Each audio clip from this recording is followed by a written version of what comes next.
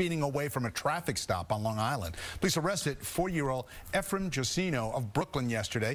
Investigators say he was stopped by police in Hicksville last December. When an officer asked for his license and registration, he allegedly sped off, hit the officer's foot and hand, and dragged the officer down the street.